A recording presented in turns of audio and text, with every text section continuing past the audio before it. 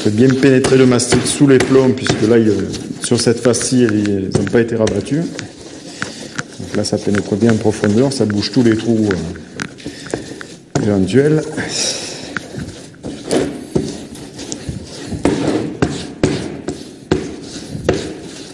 Même si c'est solide, ça reste quand même fragile.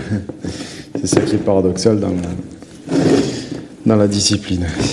Donc là, je rabats les plans pour emprisonner le mastic. Partie nettoyage, surpropre, et on enlève les excédents.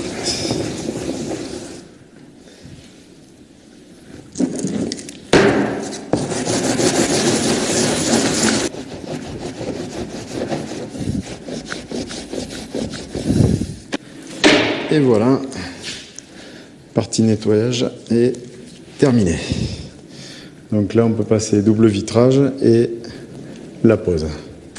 Pour assurer une étanchéité encore optimale dans le temps, on va le doubler avec un verre feuilleté.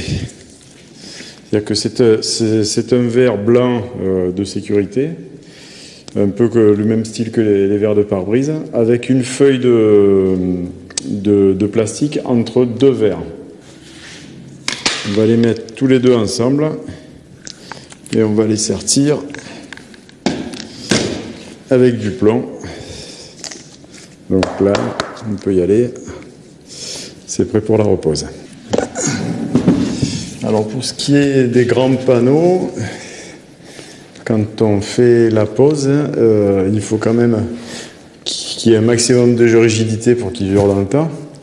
Donc dans chaque panneau, par rapport à sa taille, on rajoute ce qu'on appelle nous des vergettes. C'est-à-dire ce sont des fers ronds transversaux, on va dire, qui vont rigidifier le panneau sur sa hauteur. On les met à peu près tous les 20 à 30 cm, tout dépend du panneau. Pour ce qui est des compositions figuratives, on a même recours à des virgettes qui font carrément le tour des têtes ou qui épousent la forme des mains, etc. pour ne pas gêner la composition. Enfin, tout ça, c'est étudié chez le maître verrier à sa création. Et lorsque les vitraux sont prêts, ils attendront, stockés, le moment adéquat pour être remis à leur place.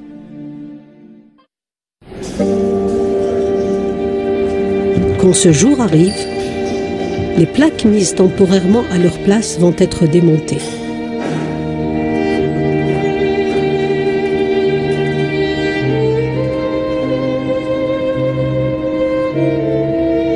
Cette phase de montage sera pénible et longue.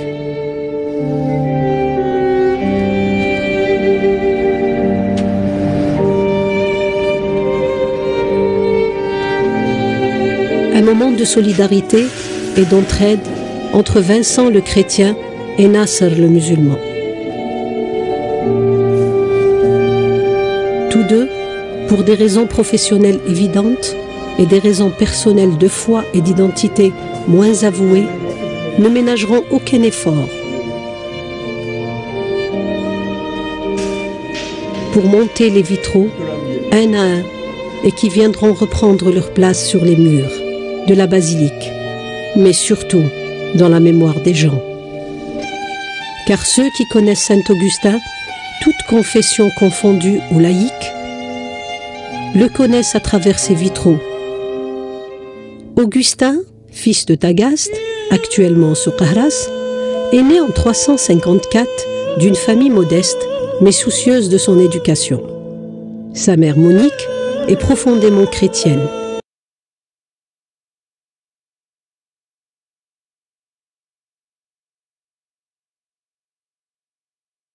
Augustin le chrétien décide de rentrer dans son pays pour partager ce nouveau bonheur. Sur le chemin, il fait une halte avec sa mère à Ostie. Et là, ensemble, s'interrogent ce qu'est la vie en Dieu. Maintenant, son seul désir est de quitter ce monde pour cette vie. Et elle mourut 8 jours après. Désormais seul, Augustin dédia sa vie à la prière et aux études. Sa réputation de saint homme le fait choisir comme prêtre puis comme évêque d'Hippone. Son dévouement auprès des pauvres est aussi important que son dévouement pour sa communauté. Sa rencontre avec cet enfant sur la plage le marqua. Il l'évoque dans son livre Les Confessions. Augustin est un homme de dialogue, d'échange et de polémique. Il est enflammé de l'amour dont il se sent aimé par Dieu, ce qui lui vaut le nom de docteur de l'amour. Augustin mourra durant le siège d'Hippone par les Vandales en 430, laissant derrière lui une pensée féconde et des œuvres majeures qui restent d'actualité, car elles parlent de l'homme de tous les temps et de tous les lieux. On ne peut pas dire vraiment que les vitraux étaient faits dans les cathédrales et dans les églises avec des personnages pour embellir le site, même s'ils l'embellissent. Au début, il n'y avait pas l'imprimerie et donc créer des personnages, raconter l'histoire sainte telle que la vivaient les chrétiens, c'était une façon, à travers les vitraux, donc naturellement, de la raconter. La restauration de la tour lanterne a nécessité un appareillage spécifique, afin d'arriver jusqu'au sommet et atteindre chaque parcelle. Pour cela, la société Girard a fait appel à un sous-traitant algérien. 2 ouvriers et une nacelle ont été dépêchés à la basilique Saint-Augustin. Cette technique permet l'économie des échafaudages, qui seront utilisés ailleurs pour l'avancement des travaux, et l'économie de l'argent. Dans cette restauration, chaque centime a son importance et doit être dépensé à bon escient.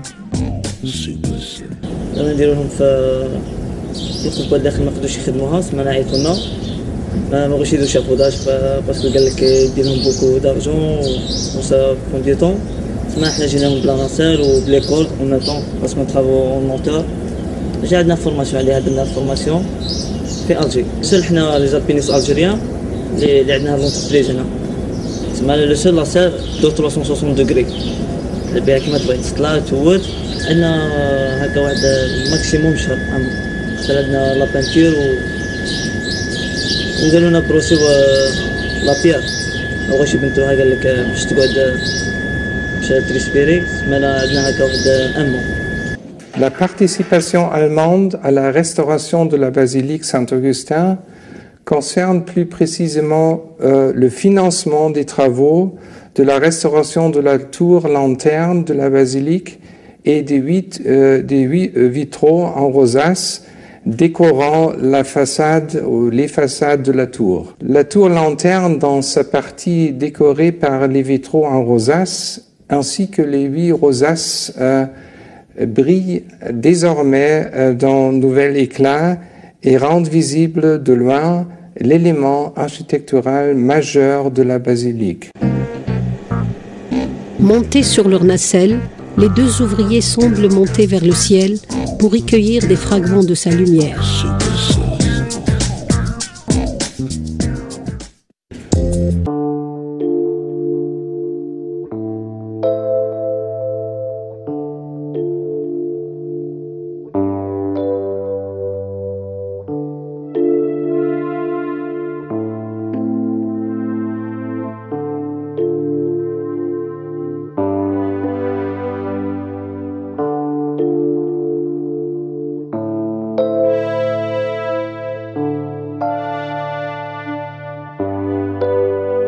Pour nous, une fierté de pouvoir soutenir ce projet de restauration d'un haut lieu culturel d'Algérie.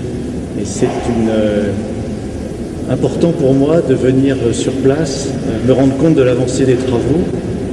Je peux témoigner du professionnalisme des équipes et de ce projet qui est tout à fait sur de bons rails.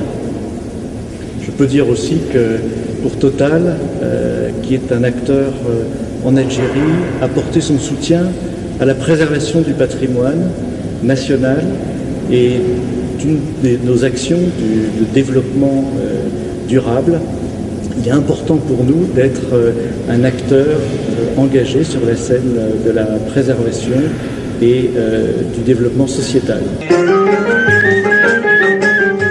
Parfois, pour voir, grandeur nature, ce défi auquel on sollicite leur adhésion.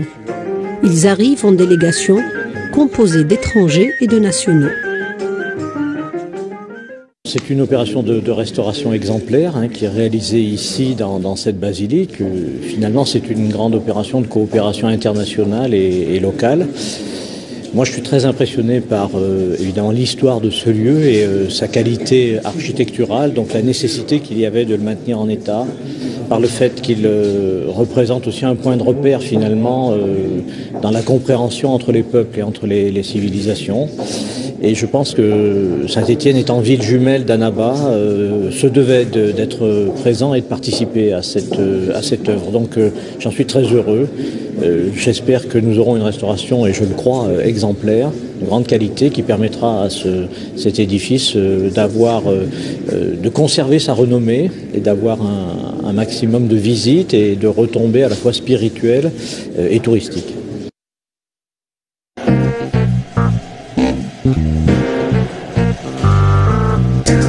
Les mois passent et les travaux à l'intérieur de la basilique Saint-Augustin avancent vers le centre, libérant ainsi les absides et le transept droit.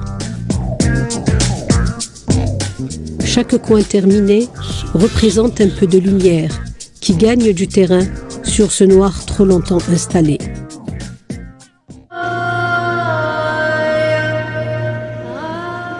La basilique Saint-Augustin est restée tout au long de cette restauration un espace ouvert aux visites. À aucun moment, il n'a été envisagé sa fermeture, même temporaire. Tout au long des travaux, nous avons toujours aménagé un petit espace, même s'il était minime, pour les visites, parce que c'est très important. Les gens viennent de partout. Il y en a qui ne savent pas que la basilique est en restauration, alors quand vous la fermez, comprenez ce qu'ils peuvent ressentir au fond d'eux-mêmes quand ils viennent là pour rendre visite à Saint-Augustin. Les pères Augustins, chacun à son tour, accueillent les gens et se mettent à leur disposition pour raconter cette célèbre basilique et son fabuleux saint dont elle porte le nom. Elle fait partie du paysage de la ville. Elle est visitée. Ça va jusqu'à 15-18 000 personnes par an. Très souvent d'ailleurs, beaucoup plus de musulmans que de chrétiens. Et ça permet aux gens qui passent, surtout quand ce sont des jeunes de l'école, parce qu'il y a des écoles qui viennent faire des visites à Saint-Augustin, d'avoir une rencontre avec une église chrétienne. Ça, c'est déjà un point important, parce que si les gens se connaissent, eh bien, on tombe les préjugés. Je voudrais mentionner ici le passage d'une femme, une jeune femme, qui est passée et qui a vu, on était encore à nos tout débuts de restauration, qui s'est intéressée de savoir comment on fait pour récolter l'argent pour faire ça. J'ai dit, l'argent nous vient de partout. Tout homme de bonne volonté, toute femme de bonne volonté peut aussi donner. Ah, elle a dit, mais ça veut dire que je peux aussi donner. J'ai dit, oui, vous pouvez donner. Il ne vous est pas interdit. Mais comment on fait? Comme c'était moi qui étais à la réception, j'ai dit, si vous avez votre enveloppe, vous la faites et vous la déposez ici à la basilique. Mais comment faire? Parce que moi, je ne sais pas si je pourrais encore repasser par là. Parce que je peux avoir de l'argent. J'ai dit, si vous avez de l'argent, donnez-le moi. Donc, elle a donné directement sa contribution sur place. La prière aussi a continué à être célébrée au cœur de cette basilique en chantier. Au milieu des échafaudages et du bruit, les chants à la gloire du Seigneur et pour le bien de l'humanité n'ont cessé de s'élever.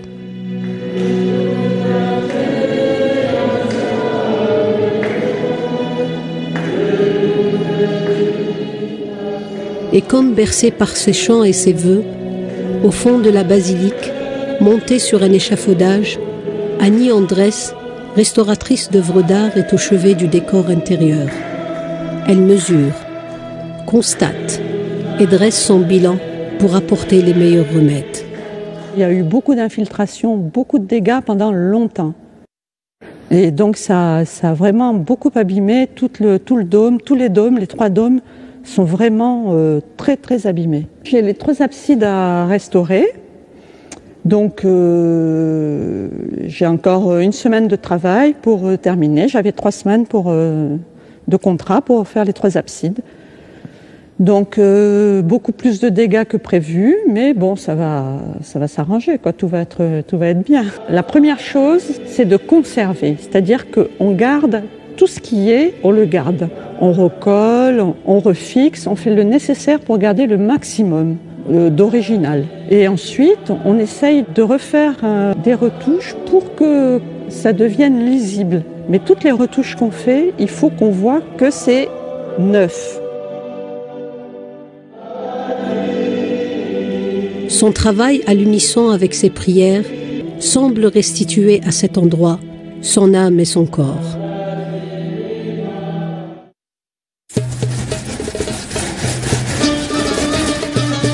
Comme à Notre-Dame d'Afrique, la formation des jeunes n'a pas été perdue de vue.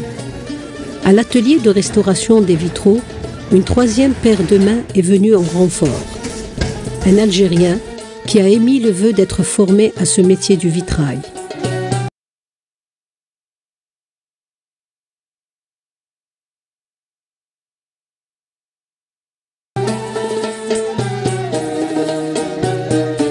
Pour nous, c'était une opportunité très intéressante pour former des jeunes de la formation professionnelle. Ils se sont mis sur cet aspect qui quand même reste très complexe de la réalisation des vitraux. À la demande de Monsieur le Wali, nous avons accueilli quelqu'un en formation, un Algérien d'Annaba, doué manuellement, ayant une grosse capacité, on va dire, pour assimiler ce que nous pouvons lui apprendre.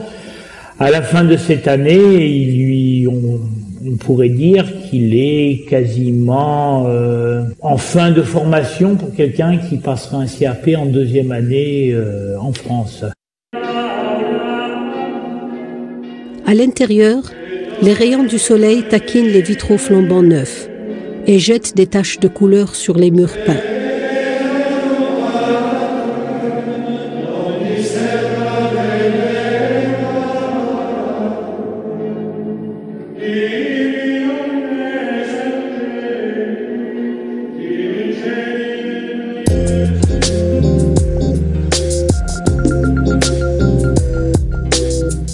Les travaux de l'extérieur sont arrivés à la façade gauche, celle qui donne sur la cour intérieure de la basilique. On commence par échafauder le bas du tour-clocher gauche, signal que le chantier entre dans sa dernière phase. Le grand mouvement du haut vers le bas et du chevet vers le porche tend à sa fin avec l'échafaudage de la façade principale, de ses 2 tours et de son porche. Mais ceci est une autre affaire. Le travail dans toute la partie chœur et la tour lanterne qui domine le chœur est achevé. On s'est déplacé vers le porche. On y est maintenant arrivé, ça veut dire que les façades sont également terminées et les toitures de la nef. Et on a échafaudé la première grande tour-clocher, c'est celle de gauche. On est en train d'échafauder également le porche. Le travail qui va être entamé sur les 2 tours-clochers est important et difficile. Dès le début, on savait que la besogne serait ardue. Échafauder jusqu'à une hauteur de 44 mètres réserve toujours des surprises.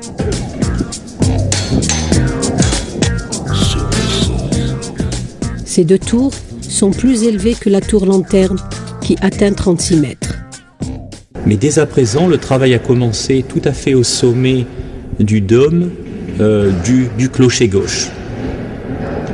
On travaille sur le dôme, on travaille sur ensuite toutes les baies béantes qui laissaient rentrer de l'eau. On va mettre des vitrages. Et ainsi, en descendant jusqu'au bas de la tour clocher gauche, on traitera ensuite le porche.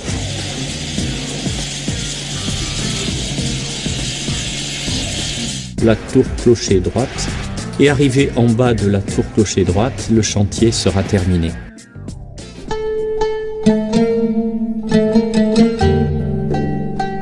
La nuit, lorsque la ville scintillant de mille feux commence à glisser doucement dans le sommeil, la basilique Saint-Augustin semble elle aussi dormir.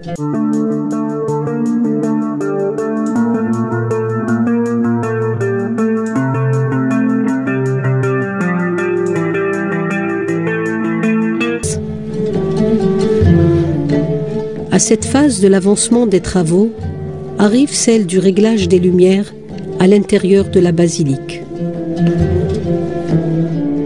Un plan de lumière, c'est la mise en valeur par un éclairage tout à fait spécifique, très étudié, des richesses architecturales et décoratives de la basilique, tant à l'intérieur qu'à l'extérieur. L'ensemble reprend une couleur à l'intérieur très très réussie.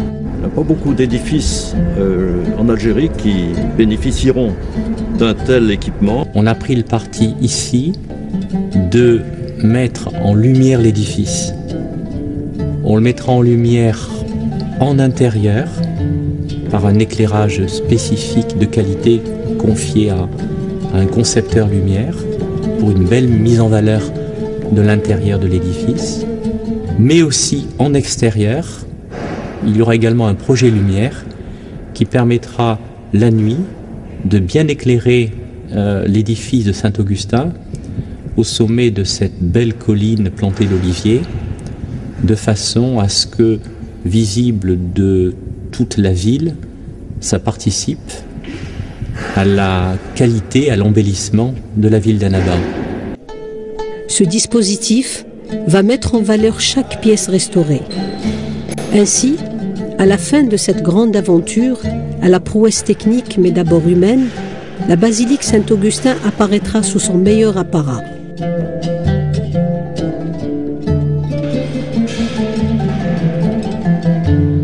L'équipe qui orchestre depuis le début ce bel ouvrage est là ce soir.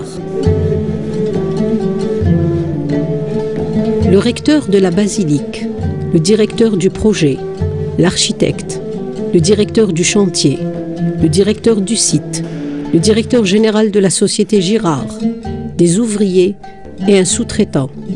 Tous sont là.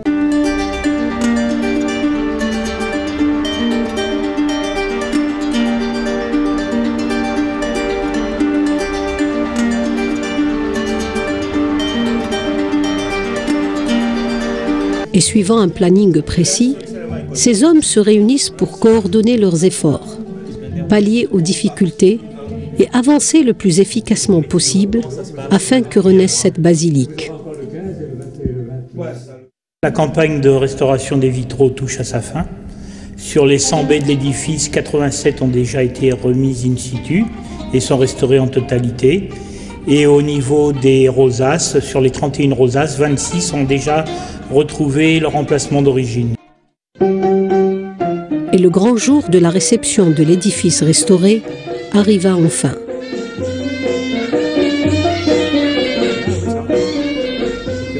Les artisans de cette œuvre sont là pour les dernières vérifications et les dernières observations.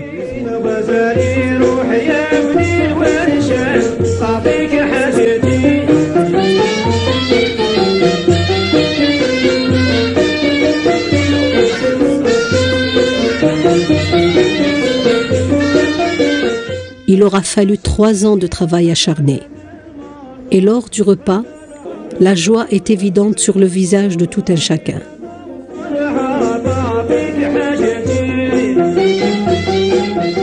Ce qui m'habite, c'est une immense gratitude, un grand merci du fond du cœur. Je suis un peu comme un enfant qui découvre le cadeau encore plus merveilleux qu'il n'aurait osé l'espérer. Cette église qui était sombre, terne, et puis on la redécouvre dans son éclat, dans sa beauté d'origine, où le soleil peut rentrer à travers les vitraux lumineux, éclatants, la lumière intérieure, extérieure. Un grand merci parce que ça a été le concours de de beaucoup de générosité, de beaucoup de compétences, de beaucoup de dons, de beaucoup d'attention. Puis voilà, on arrive à la fin. Hein, vous voyez le résultat, c'est magnifique. Un travail de qualité, un travail, du beau travail. Algérie Télécom, bien sûr, en tant que grande entreprise publique, et aussi pour souligner sa dimension citoyenne, a tenu à participer à cette action, aux côtés aussi des grandes entreprises qui ont participé aussi. Et là, c'est pour quand même insister sur la valeur de ce patrimoine inestimable que représente ce site, pour souligner aussi la diversité de notre patrimoine, de sa richesse, et aussi souligner, comme je l'ai déjà dit, la citoyenneté, le caractère citoyen de notre entreprise, mais au-delà de ça aussi, l'ouverture de toute notre société à cette diversité culturelle et cultuelle. C'est un lieu symbolique aussi parce que il est dédié à la mémoire, à la personne d'une grande figure, d'un homme qui était à la fois nord-africain, on dirait algérien aujourd'hui, puisqu'il était né dans une ville qui est aujourd'hui, ou à côté d'une ville qui est aujourd'hui située en territoire algérien, à Soukaras, mais qui est en même temps une grande figure du christianisme. Donc c'est une figure qui, je dirais, nous est commune, qui nous rassemble, qui rassemble les deux rives de la Méditerranée, qui appartient, je dirais, à notre mémoire et à notre patrimoine historique et culturel commun.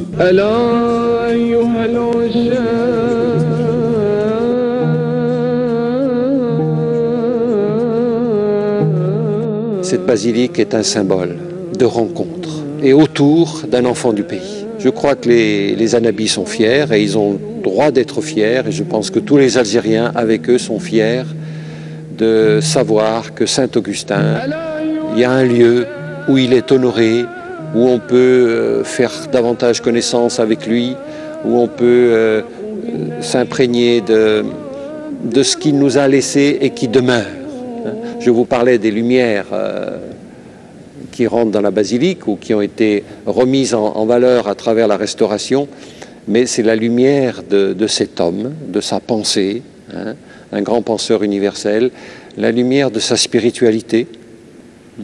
Les gens qui rentrent dans cette église sont appelés à une intériorité, à un silence, à un recueillement, à se recentrer dans leur cœur. Ils ne ressortent pas comme ils sont rentrés et ils découvrent Saint-Augustin.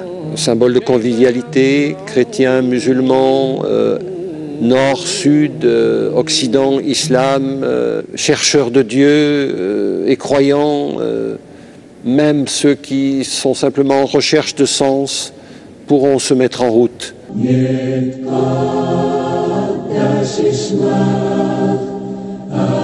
L'abbé Pougnier, il y a de cela longtemps déjà, a souhaité qu'au cœur de la basilique Saint-Augustin, la lumière fût.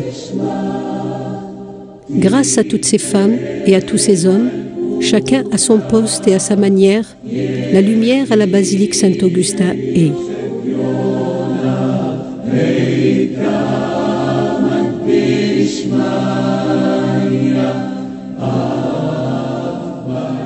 Au crépuscule de cette belle journée, un vœu demeure quand même.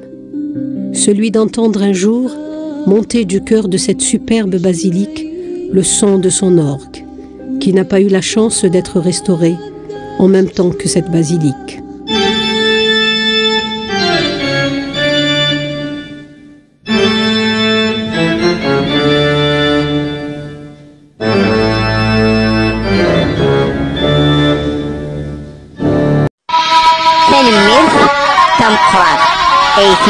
إيثما إيشاوية إمازيغن أنصوفي السوين